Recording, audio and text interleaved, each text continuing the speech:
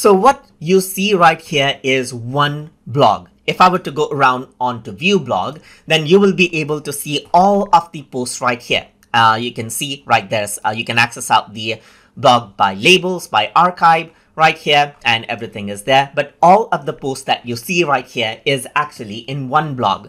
But what you may want to do is you may want to host 2 or multiple blogs as well.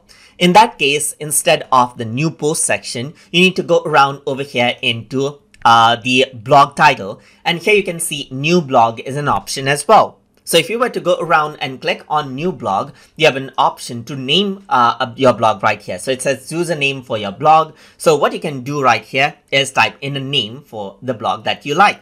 So I'm just going to go around and say TutorTube second example blog right here, just like this, and click on next. And over here, I'm going to, you can choose a custom URL for your blog. So I'm just going to go around and say TutorTube example2. So I'm just going to say example2.blogspot.com and click on save right here.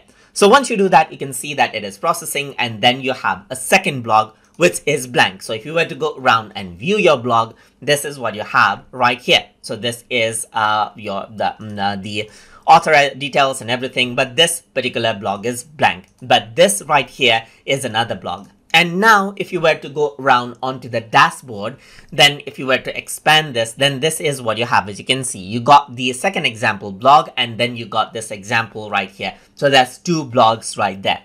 And that is how you can go around and then create out new blogs and then work around with it inside of Blogger. So hope you guys learned something as always. And as always, please like, comment, share, and subscribe.